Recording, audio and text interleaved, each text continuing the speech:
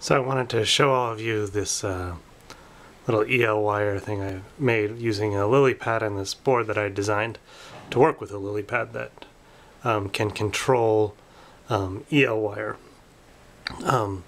So the circuit's actually fairly simple. It's just the LilyPad, my board, and then there's these holes here to control the different wires. So right now we have all on and then flashing, and you can actually get a kind of a breathing effect, sort of like PWM, but it's not really truly PWM.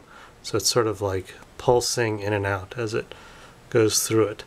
And while I'm not the best sewer, you can sort of get the idea. I tried to make a lightning bolt, but it's proved to be a little bit too difficult for me now. But hopefully I'll get better with time.